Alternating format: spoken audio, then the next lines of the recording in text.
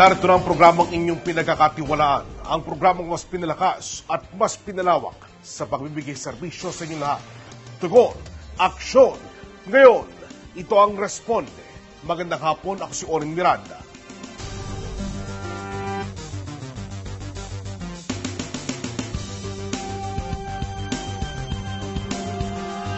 Bahay na matutuluyan, ito lang naman ang nais ni Arlene at ng kanyang pamilya. Kaya binili nila ang rights ng lupa at bahay na inalok sa kanila ng dati nilang kapitbahay.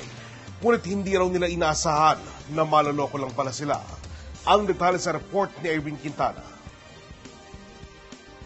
Dito sa bahay ng kanyang tatay sa Tatalon, Quezon City, kasalukuyang nakikitira ang pamilya ni Arlene Guerrero.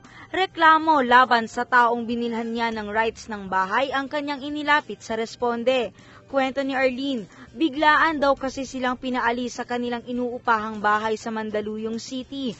Kaya nang ialok daw sa kanila ang nasabing bahay, ay agad nilang kinuha. Meron po kaming kaunting kabuhayan dun sa Mandaluyong. Pero nung pinalayas po kami ng may-ari dahil nakikita niya na maganda na yung namin.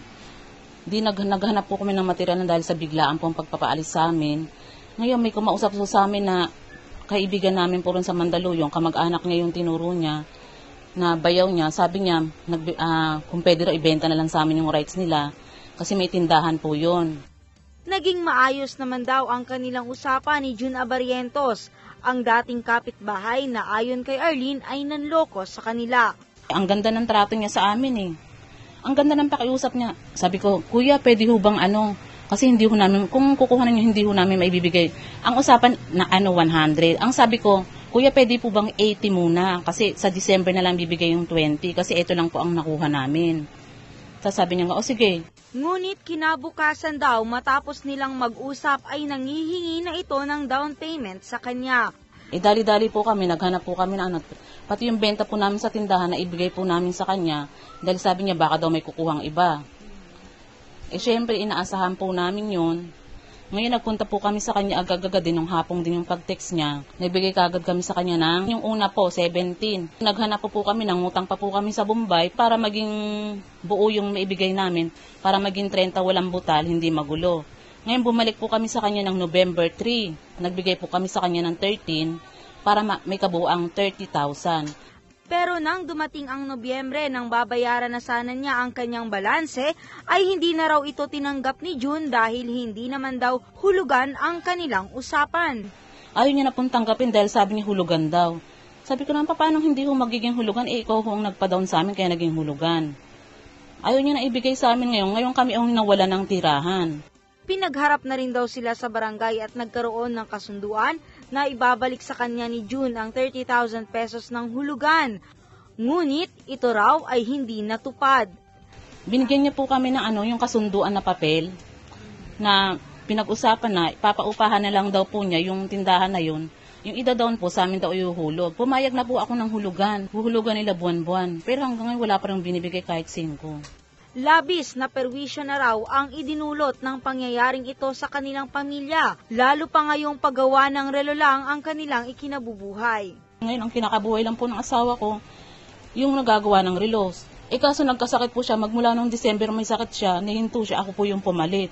Pinag-aralan ko yung paggagawa ng ako po ang nagtatrabaho ngayon. Kaya nga hirap na hirap po kami, hindi namin alam kung saan namin kukunin yung mga pambayad sa kuryente, sa tubig. Dagdag pa ni Arlene, natatakot siya sa taong kanyang inirereklamo dahil sa kanya raw pagkakaalam ay dati itong bilanggo. Nais lang naman daw malaman ngayon ni Arlene kung ano ang dapat niyang gawin upang maibalik sa kanya ni June ang perang ibinayad niya rito para sana sa rights ng bahay na hindi naman nila natirhan. Gusto ko lang pong kung paano po namin mababawi yung pera ng para sa amin kasi ang dami na rin po naming utang eh. Yung pinangako mo sana sa amin, sana ibigay mo na. Parang awa mo na kasi kami nahihirapan rin kami sa nangyayari sa amin. Hindi namin alam ang gagawin namin dahil pinaghirapan din namin, inutang namin, hindi namin alam kung saan namin kukunin yung ipambabayad namin dyan. Nakinabang ka naman sa mga nakuha mo sa amin, sana isauli mo na. Ako sa Irene Quintana, ang inyong correspondent. Ano nga bang dapat gawin ni Arlene para maobliga itong si June Barrientos na umunoy ng loko sa kanya na ibalik ang kanyang pera? Alamin natin yan sa pagbabalik ng Responde.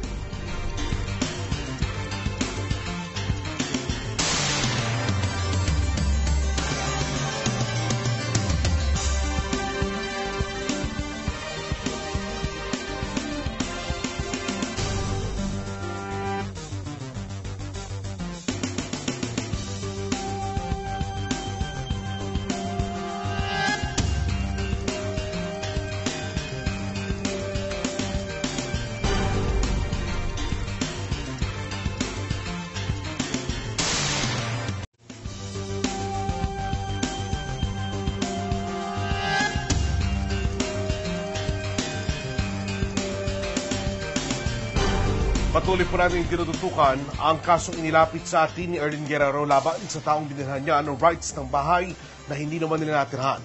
Ang problema ito ni Erlin ay inilapit ng Responde sa HLURB o Housing and Land Use Regulatory Board. At ito ang naging sagot ni Attorney Antonio M. Bernardo, Commissioner, Chief Executive Officer ng HLURB. Yan kasing sitwasyon na yan, wala sa jurisdiction ng HLURB yan, sa regular courts po yan. Kung hindi po sila nagkasundo sa barangay, kailangan i-file na po nila sa korte. Sa korte po yan, regular courts, hindi po sa HLURB. Kasi yan sa amin po, kung yung buyer ay nagsasampa ng kaso laban sa developer. Pero kung ang, let's say, ang dalawang private parties ang nagkaroon ng kasunduan at hindi natupad, sa regular courts po sila pupunta.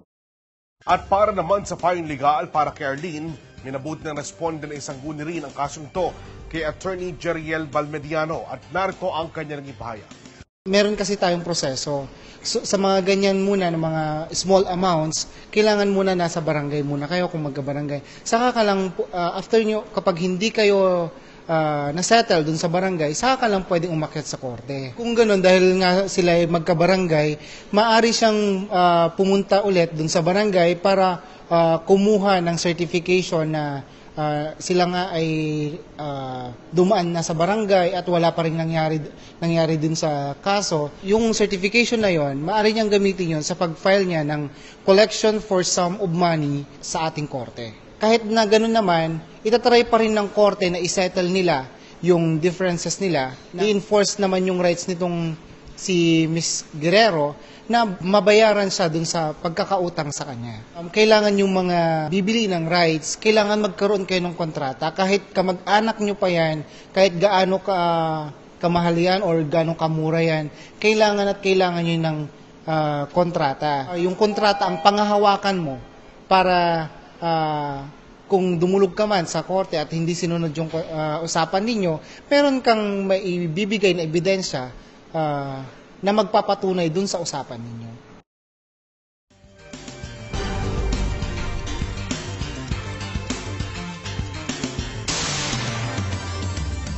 Isang dating OFW ang bumili ng dalawang property mula sa San Lorenzo Reis Builders Development Group Incorporated. Nakompleto niya ang pagbabayad sa mga ito noong pang taong 2004. Ngunit hanggang ngayon ay hindi pa rin siya nabibigyan ng titulo at deed of absolute sale para sa mga nasabing property. Ang detalye sa report na ito. Dito sa Villago Home Subdivision sa Payatas B, Quezon City, nakilala namin si Mang Oscar Bolante, 64 na taong gulang at isa sa mga residente at nakabili ng property sa naturang subdivision. Ang Villago Home sa isa sa mga property na ibinibenta ng San Lorenzo Ruiz Builders and Development Group Incorporated. Ito ay pagmamay-ari ng isang Oscar Villago. Kwento sa amin ng nagpaparesponding si Mang Oscar, taong 2004 pa nang mabayaran niya ng buo ang dalawang lupa na binili niya sa Villago Homes. Ang una ay ito mismong kinatitirikan ng kanilang bahay na may sukat na 93 square meters. At ang pangalawa ay ang bakanteng lupa na ito na may sukat na 158 square meters. Ang dalawang property ay nagkakahalaga ng 790,000 pesos. Sa loob lamang ng 7 taon magmula noong 1997 hanggang 2004 ay nabayaran na niya ng buo. Kaya lang, sumobra umano ang kanyang bayad at gusto niya itong mabawi. Yung huling ibinayad ko na 225,000, yun daw ang ibang may penalty daw ako. Sabi ko, magpipinish contract na ako within 2 months ifufull ko na ako hanggang sa na-ifull ko. Sumobra pala ako ng dahil yung 150 square meters tapos lumipat ako Dito 93 lang ito equivalent Kaya sa 158, kung babawas mo ito 93, meron ako 65 na nabayaran. Nagtataka ako kung bakit siningil pa nila ako ng ganun. Isa pang inirereklamo ni Mang Oscar ay ang tungkol sa hindi umano pag-i-issue sa kanya ng titulo ng mga lupang kanyang nabili. 9 na taon na umano siyang tuloy-tuloy na naguhulog hanggang sa makompleto, pero hanggang ngayon wala pa ring mga dokumento silang pinangahawakan. Hindi pa nila ako ini-issue ng deed of absolute sale at saka certificate of land title. Sabi po nila, maghintay-hintay lang daw po ng dahil inaayos pa nila lahat ng mga problema ng homeowners dito. Pinangako nila na 2 or 3 months, sabi ni Ms. Molina, i-award nila sa akin ito. Dagdag pa ni Mang Oscar, ang mga property ito ay pinaghirapan niya mula sa ilang taong pagtatrabaho sa Saudi Arabia. Naisipan lamang umano nilang mag-asawa na kumuha ng lupa sa Villago Homes dahil na rin sa udyok ng kanilang kaibigan na kapwa OFW sa Saudi Arabia. Siya nag-recommend sa amin dito kay Mr. Villago, sa kay Mrs. Molina. At the same time, nag-ahente rin pala siya ng house and lot dito. Kaya ako nagustuhan yun dito dahil direct contact nga, hindi pa kami makapag-file ng membership sa Pag-ibig noon na dahil under contract ako. Nakaka-alarma umano ang pangyayaring ito dahil hindi lamang siya, kundi maging ang mga kapitbahay ay nakakaranas din ng ganitong problema. Pare-pareho umano silang walang pinanghahawakang mga dokumento. Ibigay na nila yung certificate of land transfer at saka deed of sale. Kung ano man o fake man o ano man, makipag-usap sila, hindi puro pangako. Isang mensahe naman ang gusto niyang iparating sa San Lorenzo Ruiz Builders and Development Group. Gusto ko sana po, Mr. Oscar Villago, na kayo po ang magbibigay na sa amin ng certificate of land title o kaya yung deed of absolute sale, lalong-lalo na po sa mga nakapagbayad na sa inyo ng bili nilang lupa o house and lot, man lamang para maibsan na yung aming pag-alala at saka yung aming galit, sama ng loob po. Nagtataka po kami kung bakit hindi nyo pa ini-issue sa amin. Sana naman po, gawa nyo na ng paraan sa lalong madaling panahon. Gayon din sa abogado ng HLURB na una nilang nilapitan para humawak ng kanyang request ukol sa pagpoproseso ng kanilang mga dokumento. Kay Attorney Michelle Babiano na humahawak ng aking papel na complaint, sana matulungan niyo po ako. Kasi po, dati po ang OFW, alam ko po na meron po kayong hihinging filing fee sa akin dahil nag-iisa lang po ako, wala pong malapitan na abogado na sinasabi niyo. Gagawin ko po yon. Kaya lang po, isa ngayon hirap po ako. Hindi lang po ako, maaaring sa mga nandito pa po na hanggang ngayon nakabitin pa yung kanilang property. Wala pa rin pinangahawakan na deed of sale o kaya certificate of land transfer. Isa si Mang Oscar sa maraming Pilipino na naghangad na magkaroon ng payapa at masayang pamilya, bagay na gusto niyang mangyari at matupad dito sa Villago Homes. Ako si Rachel Dionedo, ang inyong koresponde. Sinagot din ng HLURB ang problemang ito ni Oscar Bolante at narito ang ipahayag ni Attorney Bernardo. Actually, kung fully paid na siya, entitled na talaga siyang bigyan dapat ng titulo. No? The developer is obliged to deliver the title sa kanya dahil fully paid na siya. Ngayon, si Mr. Bolante, I understand from our staff, 2 beses na siya nagpunta rito. No? In fact, nag-conciliation na yan 2 beses. Kasi ang procedure natin, pag mayroong complaint, magkakaroon ng tinatawag na conciliation conference, papatawag natin yung 2 partido, yung nagko-complain at saka yung developer, titingnan natin kung magkakasundo sila, kung anong gusto nilang gawin. At kung hindi naman, ina-advise namin yung complainant na mag-file na ng verified complaint. Yung sa kaso ng Mr. Bolante, nagkaroon na ng 2 beses na conciliation conference at in-advise na siya na mag-file ng verified complaint. So, ang maipapayo namin kay Mr. Bolante, sana mag-file na siya ng verified complaint para ma-action na ng aming arbiter. Kasi meron po tayong rules of procedure na nire-require na kailangan formally mag-file ng complaint yung buyer, no? Para madesisyonan na kasi meron tayong rules of procedure na sinusunod. So, yun po ang maipapayo namin at i-expedite po natin yung resolution ng kaso pagka na-file na po ni Mr. Bolante. Kasi mahalaga rin po naman na i-observe natin yung tinatawag na due process. Hindi naman po pwedeng one-sided na just because nag-complain, magdidesisyon na kami. Kailan bigyan din namin yung kabilang side ng pagkakataon na magpaliwanag. At pag narinig na po yung dalawang panig, saka po magdidesisyon ng aming arbiter. Pwede naman siya mag-file anytime. Kaya kung mapapasabihan natin siya na kung gusto niya, magpunta muna siya sa akin dito, mabigyan namin siya ng payo kung anong gagawin. Although sinabihan na namin siya, no? Pero kung kinakailangan, uulitin namin at i-guide namin siya kung ano yung mga steps to take, kung paano siya magpa-file ng complaint, gagawin po namin. Lumapit sa Responde ang pamilya ni Benvenido Fernandez dahil matapos ang humigit kumulang 5 buwan ay hindi pa rin nila natatanggap ang disability claim na kanilang ipinaal sa SSS. Kailangan na kasi nila ang naturang pera sa araw nila pangangailangan at lalong-lalo na sa pagpapagamot kay Benvenido. Darito ang kanilang kwento. Oktubre ng nakaraang taon natanggap bilang isang bus driver si Benvenido Fernandez. Ang pangyayaring ito ay nagdulot ng labis na kaligayahan kay Benvenido at sa kanyang buong pamilya. Tuwang-tuwa siya, meron na akong trabaho.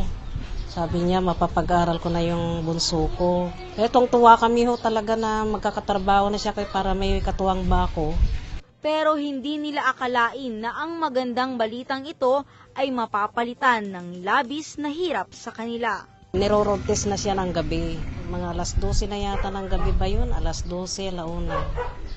Ayun, may kumatok na sa bahay namin na nahihilo siya. Tapos dinala siya ng driver dito sa amin. Sa ospital dapat ang dala nun dito sa bahay, kaya hindi naagapan. Kasi ang sabi daw nito, dalhin sa bahay, dalhin mo ako sa bahay. Mag-uumaga na nung nadala namin sa ospital, ang tagal din doon ng proseso. Pagod siguro at saka tuwa yun yung ikina-stroke niya Na-stroke si Benvenido. Ito na siya ngayon, payat na payat, hindi na halos maikilos ang katawan at hindi na rin halos makapagsalita. Yung kalahati ng katawan niya, hindi na niya maikilos. Tapos pagka ini-exercise namin siya, nasasaktan siya. Hirap na hirap siyang yung mga kamay niya, ilakad. Kailangan ng therapy. Ang hirap naman, wala kaming perang pang-patherapy dahil sa isang sesyon daw 500. Yung sweldo ko 200 lang. Nakakaintindi naman siya pero yung pagsasalita minsan lang, sa umaga lang. Dahil dito, Nobyembre ng taon ding iyon, agad silang nag-file ng disability claim para makatulong sa kanilang pangangailangan. Dahil ang responsibilidad na buhayin ang kanilang pamilya, dagdag pa ang tustusan ang pagpapagamot ni Benvenido, ay naiwang lahat sa balikat ni Perlita na nagtatrabaho lamang bilang janitress sa isang eskwelahan. Ang hirap kayo mag-isa. Kung saan ako nangihingi ng tulong, parating kumakabang dibdib ko. Iisipin ko bukas meron ba akong gagastusin. Siyempre asawa yan. Kaya kahit na anong mangyari talagang tutulungan talaga siya. Ngunit makalipas ang humigit kumulang 5 buwan, ay hindi pa rin nila natatanggap ang disability claim ni Benvenido. Hanggang ngayon po wala na, hindi ko na parating pabalik-balik ang ginagawa sa akin. Hinahihirapan ho ako dahil wala ko talagang katuwang Sana po maibigay na ho yung disability ng asawa ko para makatulong naman ho sa asawa ko. At hirap na hirap ng isip ko talaga. Kaya nang mapanood ni Alvin, panganay na anak nilang mag-asawa, ang Responde, hindi na ito nagdalawang isip na lumapit sa programa. Umaasa silang sa pamamagitan ng programa ay mabigyan ng atensyon ng SSS ang kanilang hinaing, lalo na sa kondisyon ng kanilang ama. Yung nanay ko po talagang napapagod na rin po, pabalik-balik po. Nahawa na po ako sa kanya. Yung pagbiyahe-biyahe niya po na pabalik-balik sa SS, na wala naman po nangyayari, puro tatlong balik kayo ng ganito ulit. Yun po, nahawa na po ako sa kanya. Masakit din daw para kay Alvin ang makitang may karamdaman ang kanyang ama. Siyempre, nakita ko po yung kalagayan ng tatay ko na baldado na po siya. Hindi na po siya makalakad, hindi na po makapagsalita. Na araw-araw, kita ko po yung ganyan yung magulang ko. Pero masakit po talaga sa akin yun. At dahil nga wala siyang trabaho sa kasalukuyan, bumabawi na lamang siya sa pamamagitan ng pag-aalaga sa kanyang ama habang nasa trabaho ang kanyang ina. Pag-alaga sa tatay ko, sa pagkain niya, pagpapaligo sa kanya, paglilinis sa kanya, pag dumudumi siya. Ako sa Onin Quintana, ang inyong correspondent.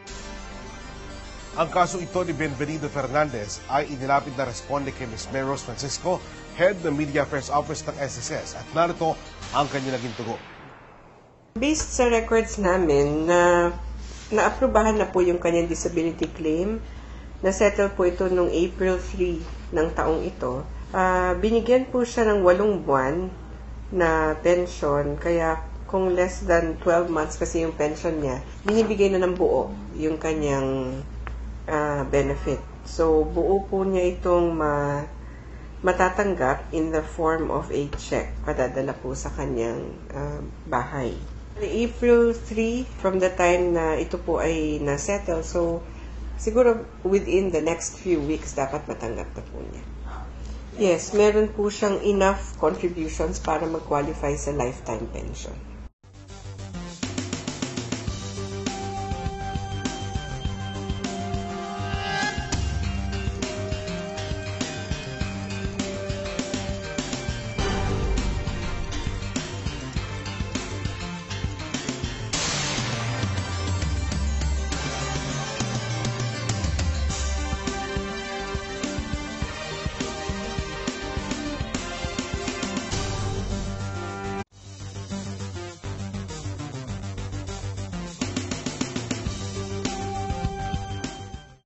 Sinasabing ang edukasyon ay hindi isang pribilehiyo, kundi karapatan na dapat makamtan ng mga kabataan.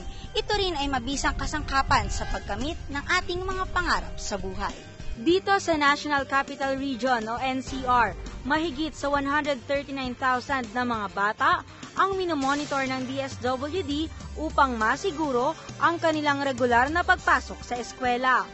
Bilang beneficiary po ng 4Ps, sinisiguro ko pong pumapasok po ako araw-araw. Binimaintain ko po yung mga grades ko po na matataas.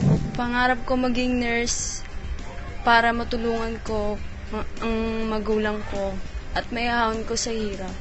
Sina Angelica at Sheena May ay ilan lamang sa mga batang benepisyaryo ng Pantawid Pamilyang Pilipino Program sa lungsod ng Pasay na nag-aaral dito sa Kalayaan Elementary School. Ang regular nilang pagpasok sa eskwela kasama ang iba pang mga benepisyaryo ng programa ay naging daan para makamit ng Kalayaan Elementary School ang zero dropout rate sa taong 2012. Malaking tulong yung ating Pantawid Pamilya, no? Lalo na doon sa mga mag-aaral na nasa lower section, wala kami naging problema sa attendance nila. Sa punto ng edukasyon na parte namin, no? Bilang partner agency ng DSWD sa pagpapatupad ng Pantawid Pamilyang Pilipino Program, nakakatuwa na aking sabihin na ang amin pong paaralan ay 0.02 dropout rate, na kung ating pag-iisipan, mga isang bata lang yan. 2 bata sa, kung tutuusin, sa may kabuang 4,000 mahigit. So, kung 1 o 2 lamang yan, kung ira-round off nga natin po yan, 0 dropout rate siya, no? So, isa yon, natutuwa kaming sabihin yan na nakatulong ng malaki para itong mga batang ito ay pumasok sa paaralan. Karoon tayo ng holding power, no? Na wala sa kanilang aalis sa kalagitnaan, walang magdadrop. Number 2, kakatulong din siya sa performance level ng mga bata dahil nga nagkakaroon na sila siguro ng pambaon. Sila ay meron ng pantustos doon sa kanilang mga proyekto, pantustos doon sa kanilang mga pangangailangan sa paaralan, mga school supplies and other requirements. Nakakatugon na sila doon, nakaka-responde na sila. Yun ay nagbubunga ng pagtaas ng kanilang level ng pag-unawa. Gumaganda yung relasyon ng paaralan sa mga magulang, beneficiaries noong ating 4Ps. Sa katunayan po, yung mga Brigada Eskwela Program, School Feeding Program, ay sumasali na yung mga parents ng ating 4-piece beneficiaries. Noong nakaraang Brigada Eskwela, nagulat ako, nandyan sila, no? Katulong namin sila sa preparasyon ng ating mga classrooms, preparasyon ng ating paaralan para sa opening of classes. Sa Pantawid Pamilya Program, di po ako lumiliban sa klase, di po ako nagpapasaway sa teacher ko po, tsaka ginagawa ko po yung assignments ko, yung project po, tapos po yung nag-aaral po ako ng mabuti. Isa yung ginagawa ng mga guro na madalas nagkakaroon sila ng meeting with the parents. Ganda po yun. Kasi nga, requirement yung 85% ang attendance. Intensification of our guidance program. Okay? Pag ang bata ay lumiban ng 3 sa isang linggo o buong linggo, nagkakaroon kami ng home visitations. Binibigyan namin ng chance yung bata, lalo na instruction yan ng ating Honorable Secretary of Education, ni Secretary Luisto, na hanapin mo muna, nasaan ba itong batang ito at alamin mo bakit hindi siya pumapasok. Meron kaming school feeding program. Yung mga bata na undernourished, syempre ito yung mga students at risk natin na may posibilidad na mag-drop out. Ito yung mga mag-aaral na may posibilidad na hindi na talaga mag-aral yan. Kasi nga, malnourished, no? So, sinasali namin sila doon. Kung walang 4Ps, walang requirement na 85% na attendance. Hindi sila aware na kailangan papasok sila araw-araw. Hindi lamang pagpasok. Kailangan nilang matuto. Upang matutukan ang pagtupad ng mga benepisyaryo sa pang-edukasyong kondisyon ng Pantawid Pamilyang Pilipino Program, pinaiigting ng DSWD ang kanilang Compliance Verification System o CVS. Ang mga CVS form ay ibinibigay sa mga paaralan na siya namang pinupunan ng mga nakatalagang guro. Dito nakikita kung ang mga mag-aaral na kasama sa programa ay nakatugon sa 85% attendance sa loob ng isang buwan. Yung aming more than 400 beneficiaries, wala kaming estudyante na hindi nakaka-responde doon sa kinakailangan na iyon. Isang patunay na hindi hadlang ang kahirapan upang maitawid ang pag-aaral ng mga batang Pilipino.